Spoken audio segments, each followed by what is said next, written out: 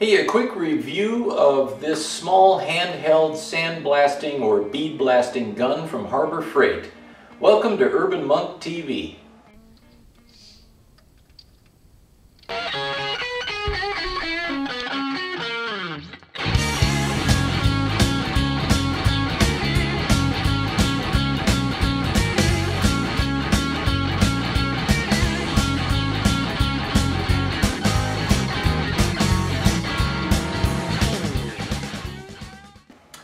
So I originally bought this gun for a small job on my motorcycle frame. I had some areas that had a little bit of rust, and I thought, you know, I don't need to buy a whole blast cabinet. Even if I did have a blast cabinet, I wouldn't have been able to fit a motorcycle frame into it. I just wanted something that I could take out in the backyard, not worried about capturing the blast media, have a little bit of capacity, and take the rust off. I'll have to say this worked very well for that. And here's a little bit of footage of me taking the rust off.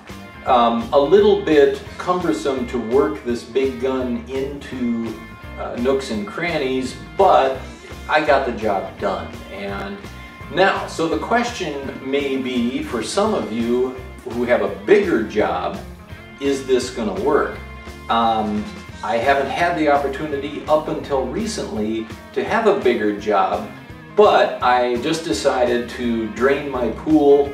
And so the job I'm doing with this gun right here is to remove the scale at the water line on the blue tile of my pool. I'm draining my pool and doing a whole bunch of maintenance here. I think I'll actually paint it. But in the process, I want to get rid of the scale that builds up from the hard mineralized water over, well, years. And it's working pretty good for this. Here I am using this gun on this pool tile to remove the scale that builds up after years of having pretty hard water in the pool. And it worked very well. It does, given the media that I'm using an 80 grit glass bead that's also available at Harbor Freight. And you know, it works so well that it does actually dull the finish on that porcelain glazed, essentially, tile. I don't care. At the water line, you're not going to see that anyways, and it'll look better than having all of that calcified scale on the tile. There are walnut media, which is a little bit gentler, available. I didn't try that,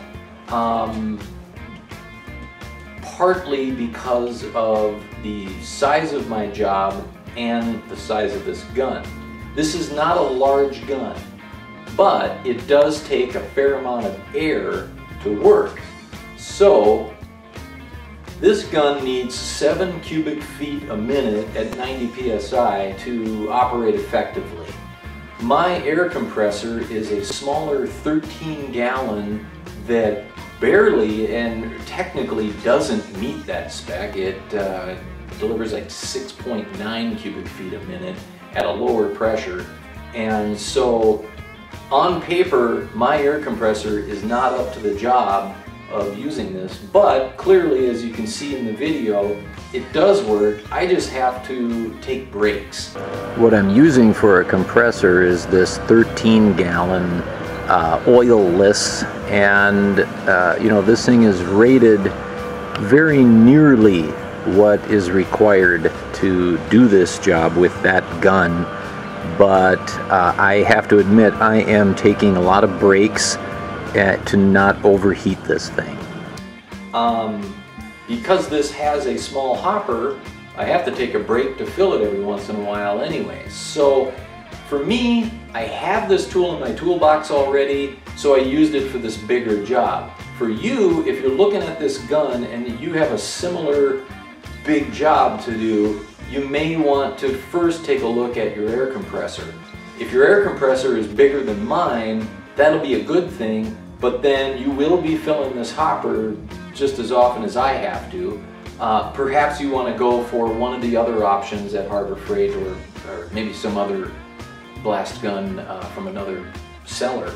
But it does work. It does get the job done, and it doesn't take up a lot of room in my toolbox. What can I say? It'll hold 20 ounces of blast media, and I have read online that some guys will drill out the gravity feed kind of right above the venturi where the air meets the media and kind of draws it through. I have not found that necessary. I've left it just as it is off the shelf, and it's worked for both my small motorcycle job and for my large job on the pool. I also want to say that if you were having to remove, say, paint or something on brick that doesn't have such a glossy finish, well, here's a little shot of me taking some of the mineral scale off of my brick, and it leaves a very nice finish. I have no doubt that this gun would work fantastic on removing paint from concrete or from brick, but it is going to leave, you know, a cleaner looking area afterward. So, you know, whatever the graffiti was, if you just blast that, you're still going to see the outline of the graffiti unless you clean the whole area and, you know, remove everything around there. So, hope that makes sense, but I'll give it a thumbs up for small jobs, and if you want to have the patience I have to not burn up my air compressor but give it breaks to cool off and fill the hopper, then it can do a larger job. It's capable of it. I hope you found this information useful, and if you like what I'm doing, please give me a thumbs up and subscribe if you want to become an urban monk. Thanks for watching.